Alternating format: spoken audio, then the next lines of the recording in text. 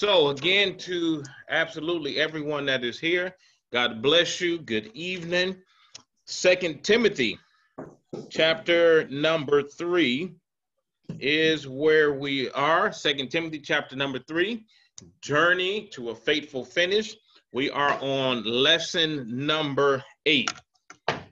So I'm looking forward to this particular chapter, the things that it entails, that which it instructs us. It's been a good study thus far, and I hope and pray that I'm able to communicate it the way that I've been thinking about it, and pray it be beneficial to you as much as it has been to me. All right, one quick note that I want to begin with, just as a simple reminder to each of us, is that we need to remember we have Pray and Go still marching forward. Amen? Amen. Amen.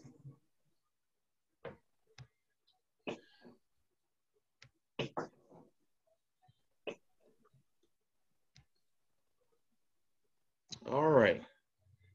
So you see it on the screen. Yep. Pray and Go. There it is. We're running every single week throughout the up until the first weekend of June. That is the aim and that is the goal.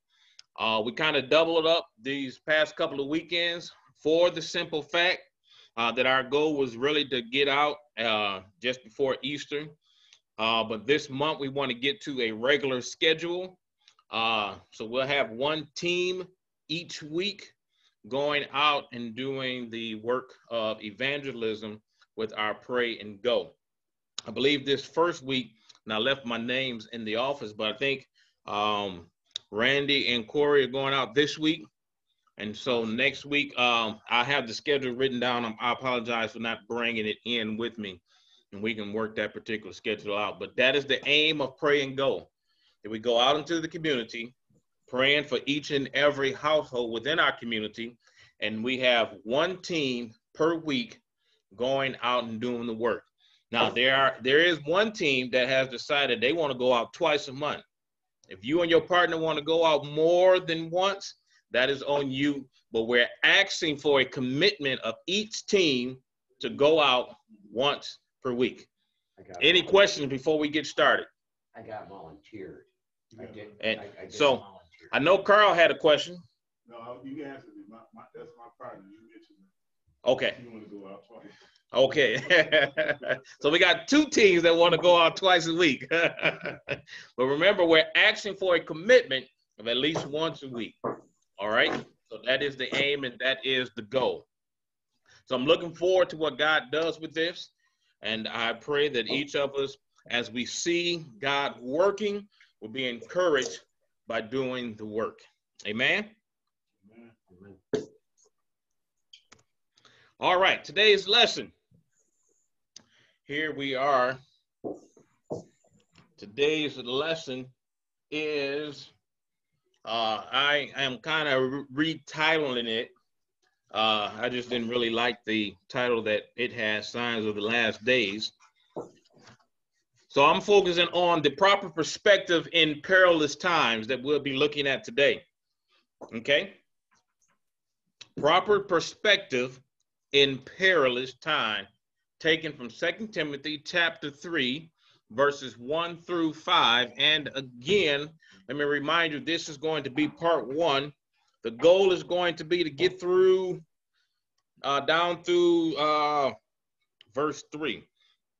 So we're going to see that in just a second. Let me open up with a question. Now, I need some feedback. I need y'all to talk to me. All right. Question number 1 is this.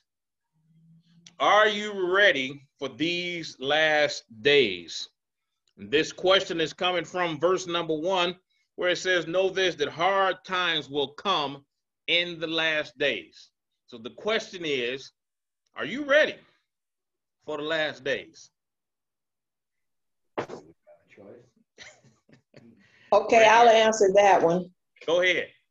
from my own perspective, I got to be ready because I have to deal with it. Mm-hmm. So the only thing I can do is, you know, ask God to guide me through these times because I don't have no choice but to be ready. That's pretty much the sentiments that Randy just had. Do we got a choice? And you're saying the exact same thing. We got to be ready. We have to be ready for what entails in these last days. And the goal that I'm going to try to bring out is that we have the right perspective or the proper perspective in these last days. So as perilous times, difficult times, or hard times come, we as believers need to have the right perspective. Carl. I mean, going back to your question, these last 10, 15 years have been preparing me for these last days. because I read part of the lesson and it talked about how we used to watch the Rifleman and we used to watch the Beaver type of shows, and how it changed over the years. And I've been around long enough to see it change. And I realized about 10 years ago, we were the last day. Byron, you got your hand up. What's happening? Yeah, I would say my answer would be that yeah, I'm ready. You know that I mean, if you in the family of Christ and God, you know, you're ready. Okay. That's the requirement. Okay. Okay. Second question. What makes a person ready then for these last days? Y'all say we got to be ready. You say that you are ready. What makes a person ready for these last days? I just told you. What's that? Just being in the family of God. You ready? That's the perspective I actually want to challenge, because just being in the family of God is not going to make you ready. Right. Are we ready? Pastor Ed, Yes. I've talked to people that I know are Christians, that I know are strong Christians, and they are really frightened, you know, in the times that we're living in. So, you know, we want to be ready, but if in all truth, some of us are not. Right. And that doesn't mean that we don't love God. That doesn't mean that we don't believe his word. It's just that these are times unlike anything we have ever seen. Man, look at preachers is the man. Can you hear Carl? No, not well. I was going to mention I can't hardly hear him. He said, good stuff. Keep going. You're on the road. That's right. Yeah, Carl got that very white, subtle voice. He haven't learned to speak up. Randy, you had something to say. I mean, when I was growing up, this kind of stuff happened in other parts of the world. They actually just put up chain link fence In Canada. And locks around the church in Canada for a man who was in compliance with his rules. Can y'all hear Randy? He was in jail. No. Carol and Randy both seem like they're far away. Right. And they write close. They just got them voices. I think it's nothing to do with their voices. It's we can't hear them. I think it's the volume. They don't have their phone turned up. they actually in the house, and y'all can hear me clearly, correct? Right. Okay, so my voice just carries well. You need to have those mics. But you're right in front of your computer also, but they're not. And they're right here. Picking them up. I just got that type of voice, I guess. Maybe that's what it is. I bet if I was over there, it'd pick me up. But here's the thing, because we do have to be ready because we're in them. We see things happening that's taking place. So we have to be ready. So the question ultimately, though, is what makes a person ready is where I'm challenging. And one of the things that I'm not going to cover in the lesson is something that Carl brought up, because the lesson seems to emphasize that the perilous times or the trying of the last days Paul is emphasizing the degradation of what's going on in society, the moral failures within society, the backlash, again, like the churches are going to come up against from the world. But here's where I want to push and actually put a slight twist on the lesson. Because is that what Paul really is talking about? Is he really talking about what's going on around us or what's within? So regardless of what happens on the outside, we need to make sure what's on the inside is ready for these last and difficult days. Somebody has something to say? Yeah, we have to make sure what's going on the outside don't affect us, what's going on the inside of us. So, yeah. And then there's a way to do that. And I'm gonna bring it home in just a minute. But Gwen, you had something? I believe that was you. Yeah, it was me. Okay. I mean, I'm not going to withdraw from society because of everything that's going on around me. But, I'm just seeing some strange things that I'm not used to. I guess I come from a generation that life was unlike what it is now. Mm-hmm. And it just boggles my mind that people are so mean, and COVID and you name it, it's going on. Right, absolutely. But at the same time, I can draw strength from God's word. But in all honesty, it's just different. It's just different for me. Right. Right. So no, you're absolutely correct. We are not to withdraw from the world. We must remember that the Bible says that we are in the world, but we are not of the world. Right. Right. And even Jesus prays for us in John chapter 17, while we are in the world, so we don't become affected and polluted by the world. And so the idea or the emphasis that I am focusing on is for us, if we would focus inwardly, we would be prepared for whatever comes our way. But the problem is, it is our inward faults and failures I believe Paul is actually addressing. Here's what I mean.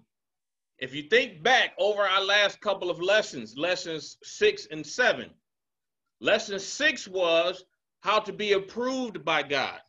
And so as you see on the screen, that there's the outline from 2 Timothy chapter 2, verses 14 through 19. Okay, and so remember, we talked about those 4 requirements that we must meet in order to sense God's pleasure. Each of those dealt with inward issues and things that we had to deal with and make sure that regardless of what was going on externally, we didn't quarrel, we didn't mishandle God's word, we must dodge godless chatters, as the lesson taught us. And also it told us that we have to depend on the firm foundation of the word of God. That was lesson 6. Lesson 7 was that we wanted to be vessels fit for the master's use. Again, Paul is not dealing with society, their moral failures, how they oppose the church or attack the church. Again, everything he said for us to be vessels fit for the master's use, how we can be a person that can be used by God. Again, we're what? All things internally. He said we had to live cleansed lives. We had to live balanced lives, forgiving lives, and for us to live humble lives. Now, just because we switch chapters don't mean the context changes, right? Right.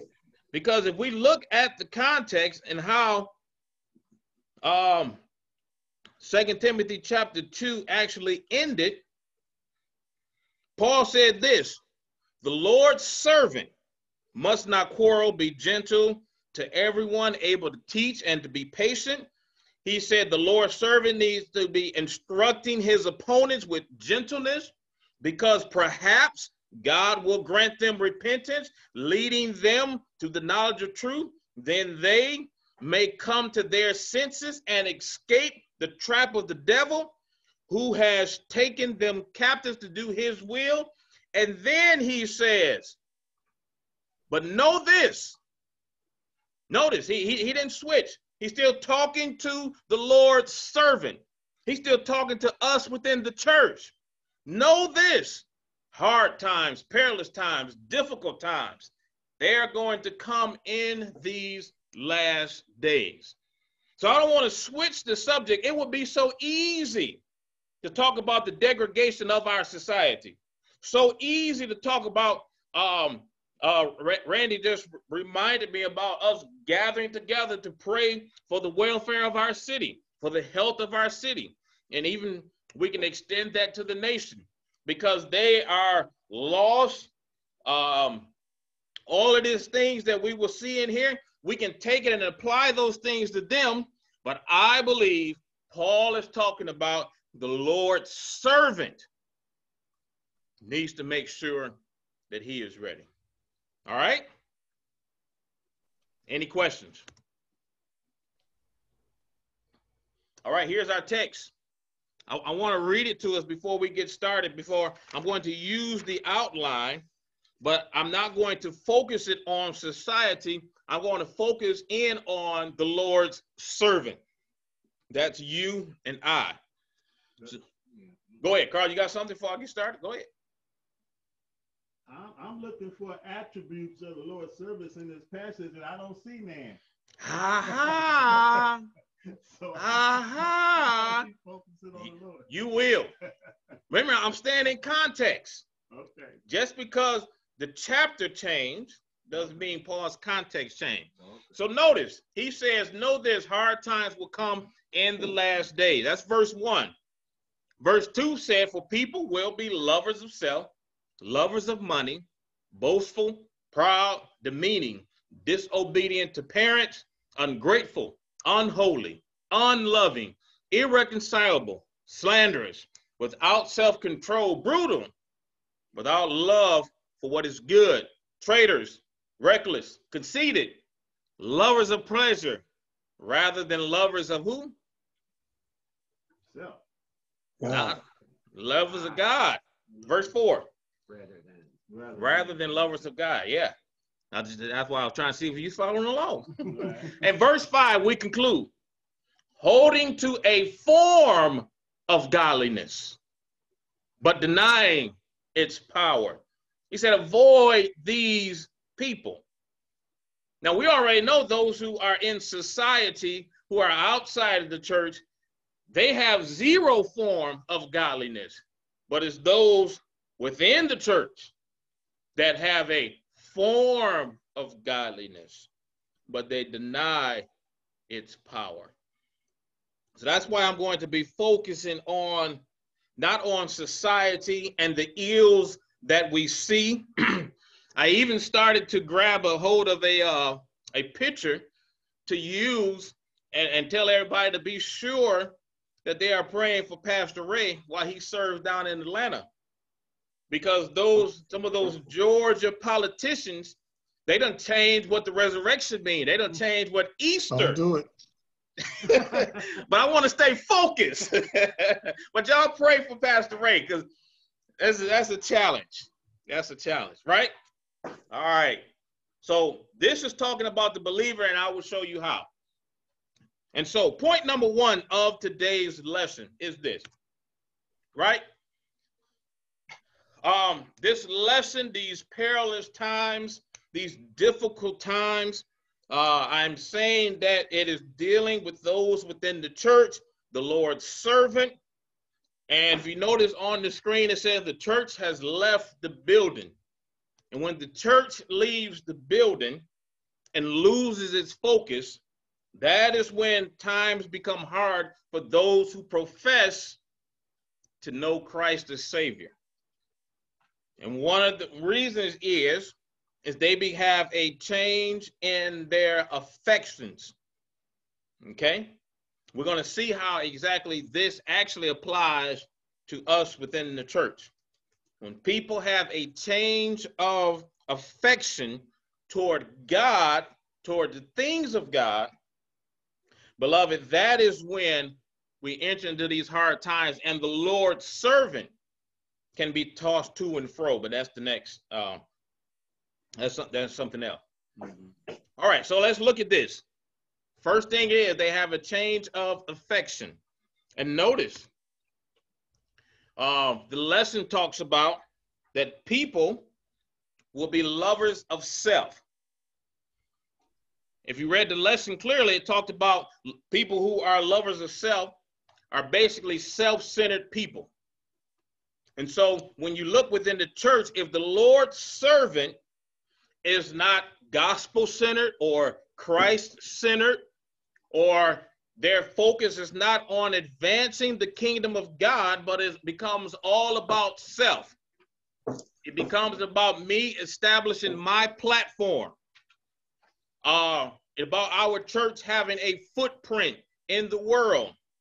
You have people who have churches where they want to have a national ministry, a global ministry, but they don't even have a local presence of ministry because they're focused on themselves instead of God. The Lord's servant needs to make sure that they do not become lovers of self, but isn't that what we see so often within the church? Do any of y'all see any of those things? You see people within the church are more focused on their ministry, their platform. You talking about universal church? Or you want me to point somebody at my church? I'm gonna point at you in a minute. But that's where the challenge becomes. Yeah, right. You know, so we can talk universal, yeah. But then also, after we talk universal, I'm gonna bring it back to us, right? Well, I mean, bring it home. See what we find out. So since Carl was talking, say for instance, Carl wanted to emphasize, and y'all tell me, is anything wrong with Carl wanting to build his Sunday school class? No. Nothing wrong with that. But what if the purpose of him building his Sunday school class was for that more people can hear him teach? They would see him. They can hear the depth of his learning and experiences. If it was all about him, because we're going to get to more of that in a minute. If it became centered upon him and not centered upon Christ, that's where the issue becomes. And one of the ways that you can see that is when a person begins to teach or to talk, if it's all about them, they have become lovers of their own self. And that's where the challenge becomes, right? When it becomes, go ahead. I just said right, you're right. Oh, okay. Right. Also, you have to be careful when your ministry or the things that you want to do become humanistic in the sense that you lose the idea of discipleship unto Christ and you just want to fulfill human needs. You have become a lover of self. That is the challenge. What is the purpose of this ministry? What is the purpose of this ministry? What's the mission of this ministry? To advance God's kingdom. To advance God's kingdom. Technically, Tav just gave us a Sunday school answer. and I say that because we want to be, I use this one. We want to be disciples of Christ who show our love of Christ through what? Do 3 specific things.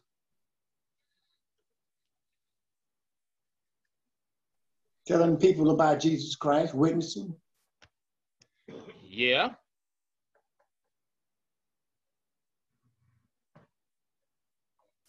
Telling people about Jesus and witnessing, but through what means? Y'all, this has been here since y'all been a part of the church. Y'all want to do it through a full devotion from the heart, right? As disciples, we want to show forth the love of Christ through devotion within our hearts, right? Right. I guess that mission statement never did catch, huh? I'm trying, Pastor. We want to have a biblical orientation in our. So are you looking for worship, or are you looking look for worship. Interactions with each other? You want me to tell it? You want me to say it? Yeah, go ahead. The purpose of our church is to make Christ known, right, through his disciples who evidence a full devotion to Christ in their hearts, a biblical orientation to relationships, and wise management of their stewarded resources. See, I'd have been up here doing this. Y'all have been like, what's wrong with him? Right. And remember, we said that is what the mission is, and the way that we are going to do it is by becoming a 3D church, which means. See, we ain't gonna give you what we didn't give Pastor Ray. I'll just say it, the drawing, developing, and deploying. Yes, through drawing, developing, and deploying people for the service of Christ. If we begin to become self-centered, we will lose focus upon that mission. And we can't do that. That's basically what I'm trying to get to. We must keep the main thing the main thing. And in keeping the main thing, we will not become lovers of self. Secondly, it talks about becoming lovers of money, right? Or in the lesson, it talks about being covetousness, okay? Or materialistic, or we become worried about our external appearance, right? All of us enjoyed the number of people that was in the building, right, on Sunday. How many of y'all enjoyed that? Okay, I got one, I got two. Amen. Amen. Y'all enjoyed seeing all those people in the building, right? Right. If our focus then began to become, what can we do to keep that number of people? Then we lose our focus because we're only thinking about ourselves. We're only thinking about what we can bring in. We become self-centered instead of saying, we want a church filled of disciples. Thank God for the visitors, right? Love having the visitors, but we want to build a church filled with disciples and not just bodies, okay? Times become hard, not because of what society does, not because of the lack of morality within our society, but for the Lord's servant. Times get hard because we become lovers of self, and because we become materialistic, become lovers of money. We want that form of self-gratification to we can say, look at what we've done, instead of focusing and saying, look at what God is doing. That's what the Lord's servant needs to be focused on. And I think that's what Paul is trying to have us to focus on in this particular lesson, right? So we as the church, we don't want to leave the building.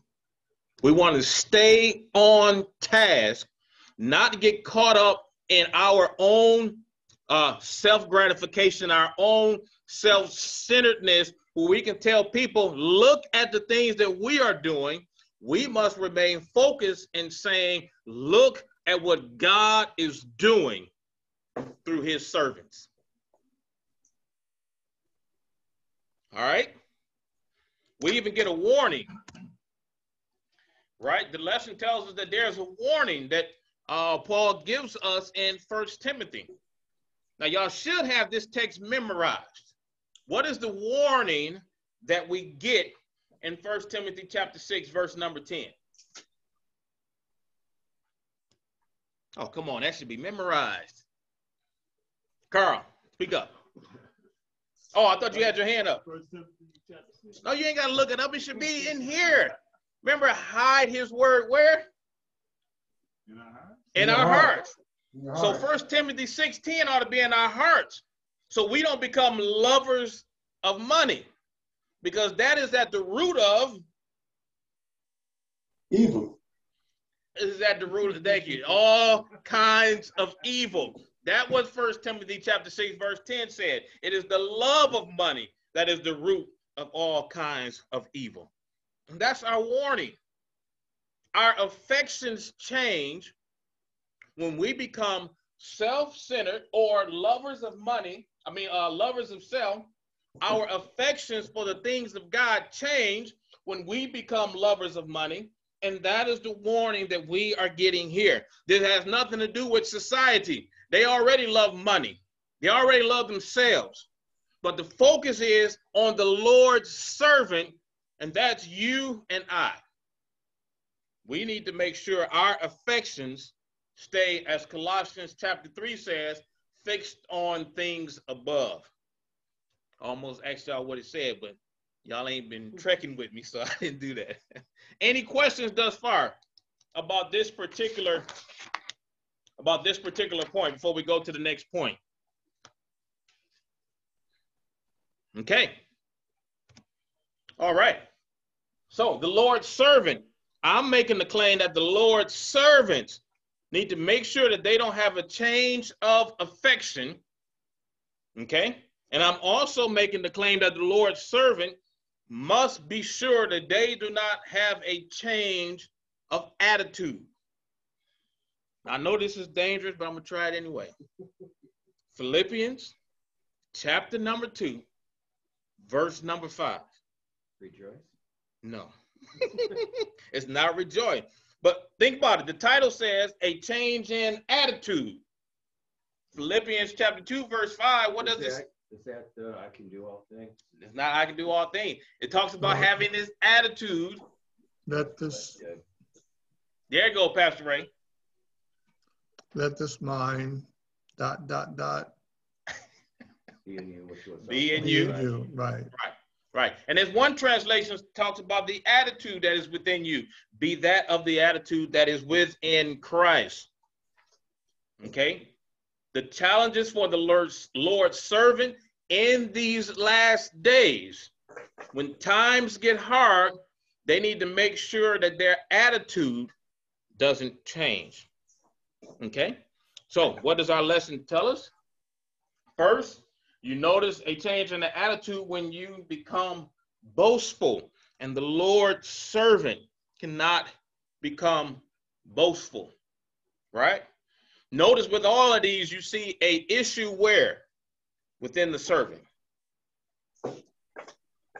There's an issue. If you love self or self-centered, there's an issue. If you are have this love of money, there's an issue where? In the heart. Thank you. There's an issue in the heart. I just knew the nurse was going to get that.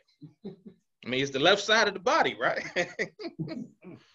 But there's an issue within the attitude when in the heart of the Lord's servant, and you notice that when they have a change in their attitude and they become boastful, right?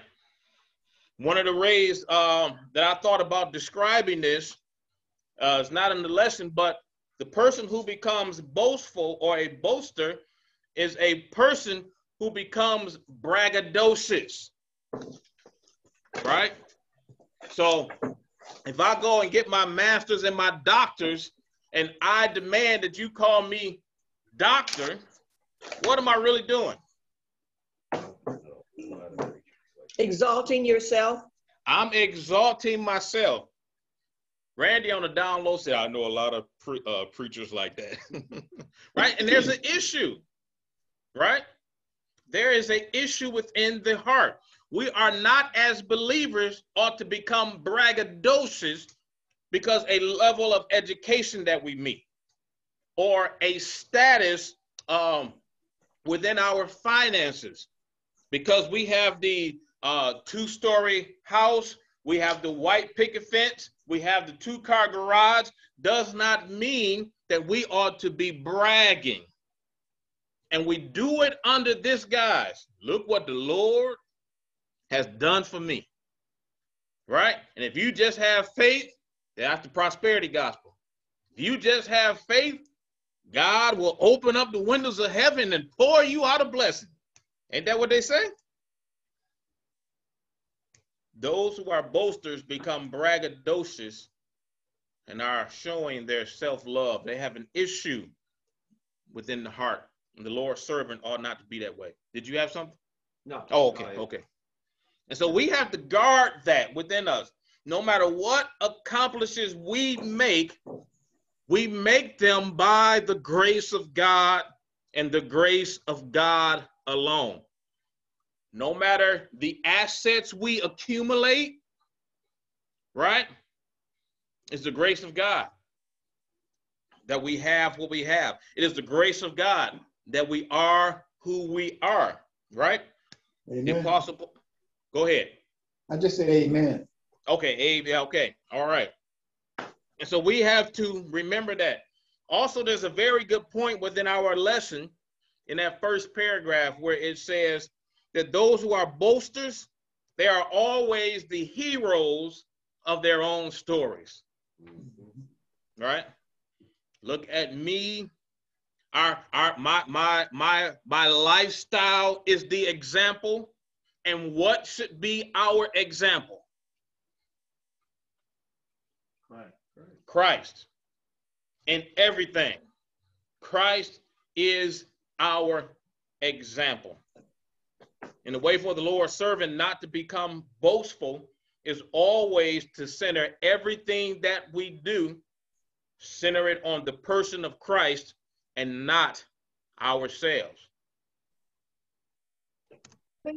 I just wanted to say a comment that made me think about my daughter had sent out a video of pictures of her husband and saying how much a good father he was. She sent it to her mother-in-law also.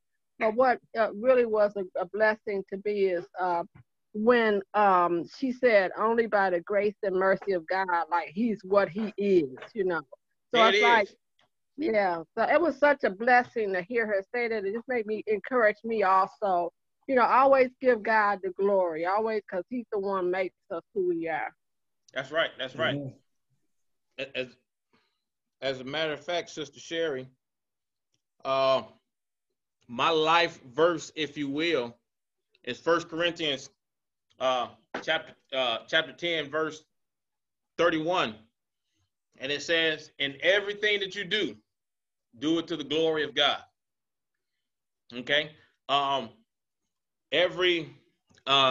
tried to every email that I send, if you notice at the end of our emails that we send, I send out for the Zoom links. After you see my name, you see the initials SDG. Deo Gloria. Exactly. It stands for Soli Deo Gloria. And I'm trying to say in everything that I do to the glory of God alone. And I try to do that because I want my attitude never to become boastful. I never want to become proud. And that's the second point of the change of attitude. You see, the person becoming proud. And in these last days, this is what you're going to see. Because these people are in sin, and remember 2 Timothy chapter 2, those latter verses, they are in the snares of Satan doing his will. They are automatically proud. For us, It is us who are not to be of a proud heart. Okay? And I like how the lesson talked about those who are proud. Look at what they do. They put themselves above other people. That just means they ain't read James chapter 2, right? They put themselves above other people, right? When they see one person come in, if they don't fit the bill, you sit that person in the back. But the moment of someone of status, right, comes in, you bring them up to the front. We must be, the Lord's servant must be like the Lord himself, who has no respect of person. We should never place ourselves above another, right? And again, that's Philippians 2, that's Galatians chapter 6, okay? Also, being proud shows forth your arrogance, your haughtiness, as old school King James version would say. This is what this means. And why would Paul be focusing on those outside of the church? No, he's saying that the Lord's servant needs to be careful, because this is what we are going to see inside the church. Those who boast of themselves instead of boasting of Christ, and those who are proud, who are arrogant within the church. That's where the problem is. And that's what we need to set our focus upon. All right, any questions? Any statements about those things? All right, so there's a warning our lesson talked about. I know y'all read Deuteronomy chapter 8 when y'all saw this, because you wanted to be familiar. I know y'all did, right? Y'all took the lesson home on Sunday. Y'all read through the entire lesson. You saw Deuteronomy chapter 8, and you read the whole chapter. And so you know the context. You know, it's Moses telling them that when you get over there, houses you didn't build, rivers flowing with milk and honey, all these good things coming out of Deuteronomy chapter 8. And what does God warn the people about? What does he warn them about? Don't forget the Lord thy God and go after other gods or think that you've done it yourself. Don't forget the Lord thy God. Don't think you've done this yourself. Don't think the victories that you have experienced, you did them. No, it was the Lord your God. This is why I'm saying Paul is not talking about society. He's talking about within the church. If we become braggadocious and said, man, we did good. We had a good crowd here on Sunday. Yeah, just watch 5 of us be here this coming Sunday. No, the Lord did that. We give him the glory. All that we do, we go out and do pray and go, and we see people come to faith in Christ. It wasn't us. It was Christ.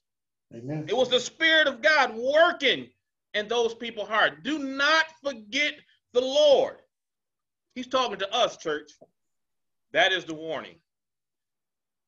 Any questions? All right. Let me get to this practical wisdom that we come to, because he tells us about becoming proud, and the wisdom that we get from, is that what I did? The wisdom that we get from Proverbs chapter 16. So notice what it says, okay? Notice the warning that God gives us in Proverbs chapter number 16, verse 5. It says that the Lord loves proud people, right? Nope. Oh, come on now. Everybody. So what does the scripture say? Hate the proud. Give grace to those who. Yeah, but what does he say in Proverbs chapter 16, verse 5? It's on the screen. I ain't asked you to memorize this one. It's on the screen. Somebody talk to me and tell me what it said. The Lord detects the proud. He They detests will them. surely be punished. Possibly to be punished. They will surely be. May be punished. No, surely be punished. Surely. He's talking to us, church. He is saying he detests those who are proud, and he will punish those who are proud. So the Lord's servant needs to be careful. There's more wisdom from the Proverbs that I wanted to bring out here. And so I'll just show you this real quick. Proverbs chapter 6, 16, the Lord hates. He detests those haughty, proud again. Those are haughty or proud. You also see the lying tongue and heads that kill the innocent. But the emphasis is that the Lord hates those who have the haughty eyes. Here's another piece of wisdom from the book of Proverbs. In Proverbs chapter 8, verses 12 and 13. Verse 12 says, wisdom, it says, I, wisdom, live together with good judgment. I know where to discover knowledge and discernment. That's where the Lord's servant should be, right? Verse 13, all who fear the Lord will hate evil. You have the same mindset that God has toward these things, and you should hate evil. Therefore, the writer of Proverbs says, I hate pride and arrogance. That should be our attitude toward boasting and being proud. Our attitude toward it ought to be that we hate that type of mentality. But the problem becomes within the church, we become boastful and proud, and we don't hate the things that God hates. We embrace it. That's when the church leaves the building. So really quick, because we are out of time. Change the attitude, both in boasting, secondly, being proud, and thirdly, the lesson talks about blaspheming. And so I'll just run through this real quick. What does blaspheming or demeaning of people, what is it talking about? Talking about those who have an attitude and they scoff at the things of God. Okay? They rail against those particular types of things. So when you and I come talking about evangelism, discipleship, and focusing on those particular types of things, and say, no, the church needs to be about all of these other things. When you lose focus, the Lord's servant, you become out of position for the blessings of God. I think that's what Paul is trying to get us to see. Paul wants us to see that he's not talking about those in society, but he's talking about us. We, because of our egos, our overinflated egos, we become scoffers at God or even blasphemers within the church. And so the warning is for us to make sure that we are not that way. One of the ways that we do it, we forget that one another, we are created in the imago Dei, or the image of God. And we will slander one another. Again, that is something the Lord hates. And our hearts are in the wrong place. Let me just go ahead and throw this up there. I have more to say, but I won't say it today. Okay?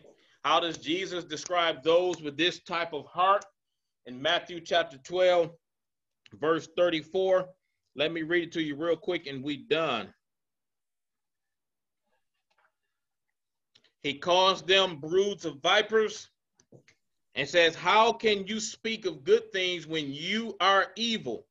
And he was talking about those who had that outward external appearance of being righteous. He said, for the mouth speaks from the overflow of the heart. The problem is with all of this, there's an issue of the heart. Paul is not telling us to check the issue of those in society. Their heart is already desperately wicked, above and beyond that which we can think of.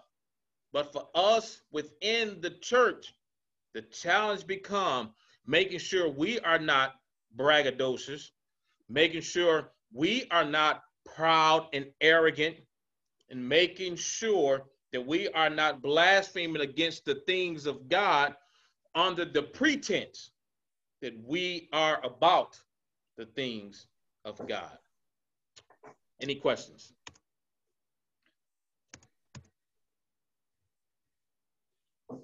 All right, so today we covered a change in our affections. We covered a change in our attitudes. Next week, we'll pick up talking about a change within our actions.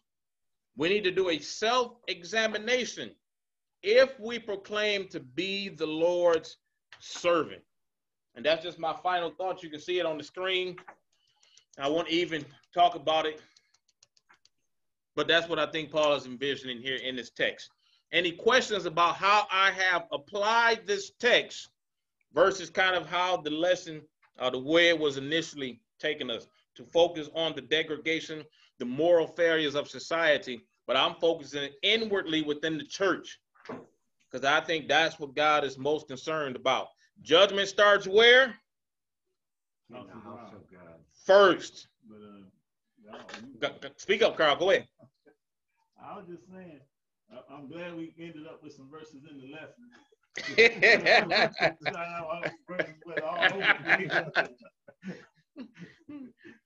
We got to study our whole Bible when we come to You got to study your Bible when you come to Bible class. That is right.